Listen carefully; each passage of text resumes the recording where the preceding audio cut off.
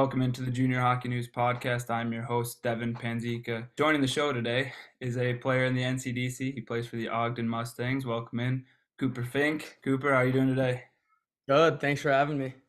Glad you can make the time. You're up in Ogden. How's your year started? Yeah, it's been fun. It's been a great start to the year.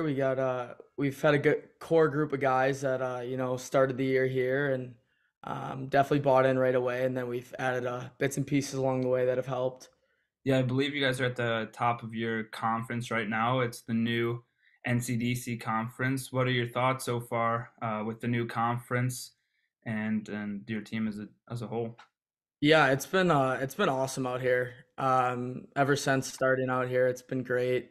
Most of the fan bases are amazing.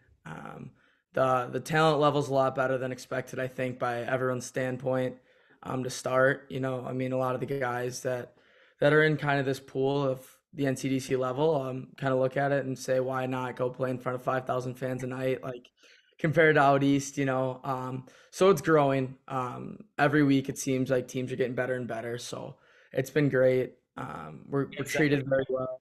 It's definitely been a cool experiment to watch, kind of from the outside. Obviously, last year they were in the USPHL Premier, and they knew where they were going up, and their fan bases have been quite good. So I was really interested to see the players they would be able to draw and how good the competition would be, because there's not a lot of teams or divisions that have those fan bases in the U.S. and in junior hockey. So I thought it could be a really cool thing for this first year.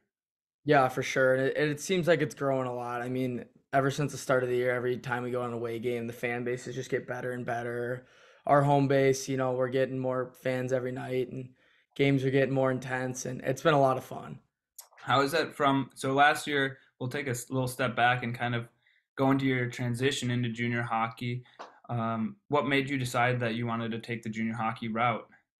Yeah, I mean, I've always played hockey my whole life. I've always known I've been super passionate about it. It's kind of been everything I've done as a kid, and I think I probably knew, probably sophomore year of high school is when I kind of sat down with my family and we decided that I was going to take this seriously, and I think ever since then I knew I was going to play juniors or at least play after high school. Nice, nice. And then, so what made you? So where did you start the year last year? Obviously, you bounced around quite a bit. Can you take us through your kind of journey through last season? Yeah, so obviously, coming into juniors, there's a lot of decision making. Um, you sometimes you don't know exactly what level you're at, where you should play. Luckily, I was at some showcase in Janesville, Wisconsin, just in spring, and I got in touch with this team in Canada, the Cam River Fighting Walleye, and they were they were pretty heavy on me throughout the summer, which kind of drew me in. And I started the year off there, and it was a great spot. I loved all the guys there, loved the coaches. Great team. They ended up going to nationals that year. Still talk to a lot of the guys. A lot of guys moved on to good spots. Um, but it's one of those things where I don't think I was mentally and physically ready to endure a full year of juniors. Hmm. I'm just coming into it blind. It was probably a good blessing in disguise for me, hindsight. Ended up getting traded there in early November. I wasn't producing where I needed to be. Started off hot and just couldn't keep it going. Just the day to day, I just couldn't wasn't taking it as seriously as I probably should have. And I got traded to another team in Canada. Um, didn't work out there. Wasn't too happy there. Then luckily I got a chance to go to Boston, the NCDC, after Christmas. Hmm. Decided that was probably what's best for me. Just try to get a fresh start, and that was really an eye opener for me getting there. I knew I had the skill and everything to play. I wasn't in the right state mentally or physically to be an impact in the lineup there.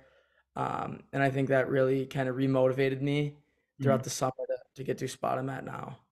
Gotcha. So when you made that move over to Boston, were you kind of on like a two-way deal with the USPHL and the NCDC, or how did that kind of work out? Because I saw you had a few games kind of in both on both teams. Yeah, I originally they were pretty good at just trying to get guys games either way. Like if I was scratched one day in the DC and there's a Prem game, like I'd go play Prem. Gotcha. Uh, but I say I was out there more to play NCDC, but Yeah. obviously I was struggling with confidence and stuff, and so I they had me play a couple of premier games. Was it a pretty big jump when you'd go up and down between the Premier and the NCDC? Could you notice it like as soon as you touched the ice? What were Oh some of the differences between, the NCDC and the Premier? just the speed. Guys just skating with the puck and how everything's system wise probably a little bit better. Like it's just a lot faster. Plays develop a lot faster. If you get caught flat footed, it's gonna hurt you. But I'd say natural skill level probably isn't too far off. It just, I guess, from the top end of Premier, probably. It's just decision making and speed Mhm. is definitely the big difference. Yeah, that makes a lot of sense. So then going forward into this year, I just wanted to talk a little bit about like advising. So you got an advisor, Joe Quoje, with Hockey Talent Management. How did you go about finding him, and what was kind of the process or your thinking behind wanting to get an advisor? Yeah, so I just it kind of got to one of those points where I was not sure what the next step for me was. And I think everyone knows in hockey there's 100 different paths. So then getting an advisor really kind of helps you and settles you down a little bit and can kind of tell you right from wrong in certain spots. And so yeah, Joe's been nothing but great, especially out here at Ogden. He wanted me to come out here and yeah, it's been great so far. So what was kind of your process to getting to Ogden? Did you have to go through the whole camp process, or was it more of an expedited process? Yeah, so I was talking to a couple NCDC teams as Boston folded last year, so all of us that still had eligibility were free agents. So I got in contact with a couple NCDC teams and then got in contact with Coach Orlando over here. And I think right away, I think he kind of clicked with me a little bit more than anyone else. And I knew, especially coming from Canada last year, kind of how much better it is to have an actual junior experience, play in front of fans and, all the bus trips and just the whole deal. So I knew I kind of wanted to come out west, just get a full fresh start and I was just talking to a couple teams out here, and then I was gonna come out to camp, and just I was actually gonna come to two or three main camps on my way out here, Mhm. just to kind of see where I like the best. And I actually came to Ogden for one day, and I tendered that night. Oh, nice. So Yeah, I knew was right that a really good first day of camp, or what was kind of the pro? They're like, come out here and what we just want to take a quick look at you, and we Yeah, I think it pretty I quick. think it kind of went both ways. I was definitely weighing in my options. I had a couple other tender offers, but I never actually got one from Ogden until I came out here. Mhm. And I got one after the first scrimmage game. But the coaches were great. The guys were so much fun. The whole staff was so welcoming, even just for main camp. Where It's a great area. did you go to Ogden's actual home facilities for that camp, or where was the camp Yeah. at? Yeah, we were out here in Utah. Yeah, so that probably helps sell it when you see those beautiful Absolutely. facilities, and you see the mountain right out the window, and you're like, oh, this could be a pretty sweet place to Yeah. play. Yeah, it's not too bad. It's pretty fun. And like it was crazy. Like for the main camp all-star game, they had like 600 fans in the stands. Wow, that's Like it was bizarre. yeah, that's awesome. I mean, I played them probably 5, 8 years ago now. I don't even know how long it's been. It's been before I went to college, obviously, and we played them in the finals one year, and they was absolute packed barn, and Yeah. It's a fun absolute. spot to It's play. it's an insane place to play, and I'm sure you're having a blast playing there. And especially, it's even more fun when your team's so successful and Yeah. winning so much. What do you think goes into that overall team success? You think it's the players they were able to bring in and able to recruit? How's the coaching? How's your practice? What's your day-to-day life look like? Yeah, so I think overall our team, I think, coming into training camp, we bonded so fast. Our core group of guys, we bonded so quick and we bought in very fast. And then the bits and pieces we've brought along the way have just been great additions. Our coaching staff does a great job at bringing in guys that are going to fit the right pieces. And I think most importantly for them is how you're going to be in the locker room with our team. Spend a lot of time together. We're a really tight group, which I think more than anything probably helps, especially when you're in a league that say rosters fluctuate a lot. Like when you have one core group, it helps a lot against teams that haven't been together long. Our coaching staff does an awesome job as well, keeping us battling all week. Very intense practices, um, always battling. It's a lot of fun. Keep it a good atmosphere to where we're not trying to kill each other, but it gets pretty competitive. And it's always fun. How would you say the NCDC West compares to your old conference? Is there a big difference? Is it more physical, more skill? How do you think it is? It pretty similar overall? Um, I honestly coming out here, I didn't really know what to expect. Thought it was going to be kind of a drop down to start at least, and to be honest, it hasn't been. Mm, Especially the top four teams in our division are great teams who would have done great in the East last year when I played. But the biggest difference I think is just the structure. It's a lot more structured out here. It's a lot more physical, probably. You got your top two lines of scorers, you got your bottom lines of guys who know what to do. Like a lot more structure. It's a lot more intense as well. I think playing Friday and Saturday nights in front of big crowds, it does add a difference. I yeah, mean, when you're out to Idaho Falls and you're playing in front of 5,000, it's going to be a lot different than playing out east in front of nobody. Um, like I think that adds a lot of difference too. But to be honest, like the team, the skill level and everything is not much different at all. yeah. No, I get that. I mean, definitely the intensity whenever there's a big crowd is going to intensify. I remember I was playing in Amarillo in the North American League where, we get a few thousand fans a night and they're all crazy and fired up. And then I moved over to the Eastern Hockey League and we'd play on noon on on a Sunday. Yeah, There was parents weren't even showing up, so it was it's not necessarily hard to get up for the games, but it's just like the level of excitement is just not there. So I think that, it's a different intensity level for sure. yeah, I think that adds a great level of marketing too. Absolutely. How is so obviously the goal, or I should start. What are your goals? So you have this season and one season left, correct? After June. Yeah, I'm hoping to get some D3 looks for next season. Okay. For my last season if possible. But if not, I wouldn't mind coming back here. So you're So why are you looking to leave potentially before your age out season? Just kind of at that point where I kind of just want to get into schooling and get my life started in that aspect. I think obviously there's an outside chance you're playing tier two, you could get a Division 1 look, but I think most likely I'll end up playing Division 3. Hmm. Hopefully back home or in Wisconsin or Minnesota. There's a lot of really good options. So I think just getting into it a year early would be good for me. I think the way I play and kind of my role, I think I'll stay the same throughout these next 2 years of juniors, and I think I could go play Division 3 with this role that I'm in, and do well. So I think for me, hopefully, that's what I can achieve and get in Division 3 next year. But if not, I wouldn't mind coming back here. Yeah, it is tough with Division 3 because they look for older players. They want Yeah, those it's age outs, especially in the WIAC and the MIAC where it's a battle every night there, and the conferences are so good. So, but obviously you're coming from a good spot, and you know your role and what you have to do to get there. So that always helps for sure. Have you noticed like scouts in the building? Have a lot of your teammates? Have you been getting talked to a lot by scouts at these games? Because obviously, you're in Utah. It's not necessarily a hockey hotbed for colleges. That's the one maybe disadvantage of not playing in Boston, where there's 60 schools within a 50-mile radius. Have you for sure. noticed the difference there?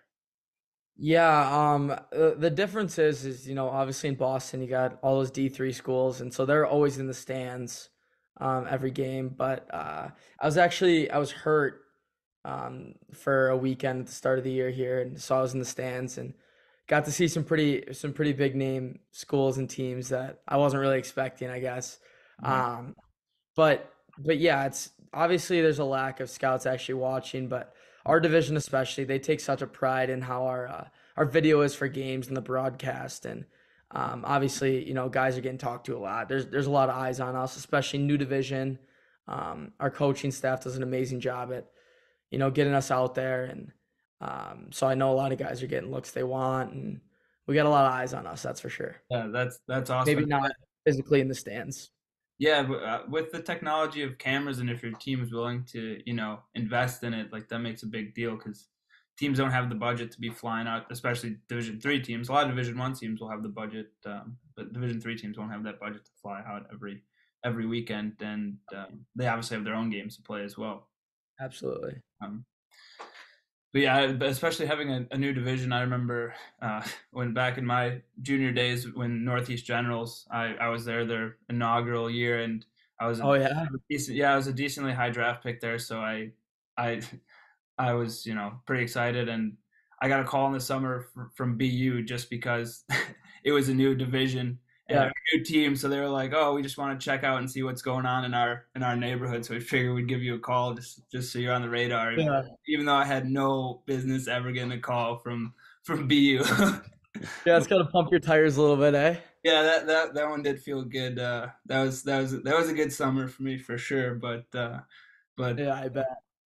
But yeah, so how do you feel the rest of the season's gonna go? Do you think you guys are gonna continue down this path that you guys have set for yourselves? I sure hope so. I mean, I think the thing that just separates us apart is just our compete. Mhm. Obviously we took a night off, I guess, from the compete level 2 weeks ago at our first regulation loss in I want to say 8 or 9 games, something like that. Mhm. And I think it was a big eye opener. We definitely had our hardest week of practice. Guys were battling pretty hard, and then came out last week and then had a pretty good sweep. So I think especially we have a lot of rookies, a lot of younger guys that haven't seen a full year of juniors yet, and that I think especially at this level you got to come every night. I mean, every team's good. Even the bottom end teams, like they still have guys that can play. They still have guys that can put the puck in the net. So I think we just, as long as we keep working week in and week out, I think we'll be all right. Nice. So you mentioned kind of your role and knowing what role you are. Can you kind of explain your role, what you do best, and what you've been working on to, make your goals happen of becoming a Division 3 player hopefully next season? Yeah, I think I've changed the way I've played completely. I think my biggest thing I think on this team is definitely my penalty kill. I've penalty killed a lot of penalties. We're a pretty aggressive team. So I do that a lot, but also I've been playing, I'd say probably more in the middle six and just, trying to help for my teammates, get them in space and wear down other teams' defensemen. I think the biggest thing that I've tried to be is just the word reliable. Hmm. It's just knowing my coach can put me out in any situation, I'll be there. Playing hard in the D zone, I've really kind of put forward an effort to be great in the D zone this year. Really buy into the systems and just kind of play what's asked of me. Yeah, I mean that's definitely a good thing that you realized your role early on in the season. So, a lot of kids, if they're not getting, power play minutes or if they're not putting up a point per game, they might get frustrated. But you knowing what role you are makes your coach's life a lot easier and is going to make sure that, you're in a good where he knows that he could trust you and you're going to be that reliable player that you're going to get a lot of minutes that you might not have gotten if you were just trying to be, a skill guy or something that might not necessarily be. Yeah, I think I learned that a lot my first year is just started off hot last year. I think, we went in the preseason, we played a lot of SJ and MJ teams and I was lighting it up. And then once I got into the regular season, I, hit a little rough patch. And for a lot of rookies, it's pretty tough when you haven't played juniors before. You're playing, you know, 2 nights a week, especially coming from a 24 game high school schedule. Like it's a lot different. So confidence is a big thing, especially in juniors. Like it's tough when you hit a rough patch, and so I think knowing this coming into my second year, I think it's made it a lot easier. Yeah, no, that's Definitely great. trying to help out others on my team that are going through it. I've tried my best to help everyone out, and especially the guys that come in exactly like me last year. We got a couple guys that started off really hot in preseason training camp, and then you know another guy comes in, bumps you down a little bit. It's tough, and so I think our team, especially the guys who have played juniors before, have been unbelievable to some of the other guys, and I think everyone's kind of caught their footing a little bit, which has been good to see. Yeah, that is one of the tough parts about juniors is the rosters are so fluid. Like you could be, fifth, sixth forward one week, and then they bring in a guy or two, and now you're on the third line, and you're not getting that ice time, and you're not getting those points. You get frustrated, and things kind of snowball down from there. So that's never a Sure. great situation. But thanks so much for making the time and hopping on with us. Thanks for having me. Really excited to see how you and Ogden do the rest of this year. I think you guys are going to have a lot of success. It's a great place to play, and it seems like you guys are building a great culture. Your first year in the league, and they've had a winning tradition for a long time. Obviously, in a few different leagues, and now I think making this step to the NCDC, they're going to be able to recruit some just amazing players. And I think maybe not necessarily this season, but in the coming seasons, it's going to be an NCAA hotbed with players Absolutely. are going to want to be there. Why play like you said in a small market where you have no one there when you could play in Idaho and have 5,000 fans. So I think they're going to be able to start recruiting some of the best players in the country, and I think it's only going to be up from there. So I think you're in a great spot having gotten there early Mhm. and secured your role. And yeah, we just wish you a lot of success, and we'll definitely have to keep in touch and make sure everything goes right. Thanks for having me. I appreciate it. Thank you.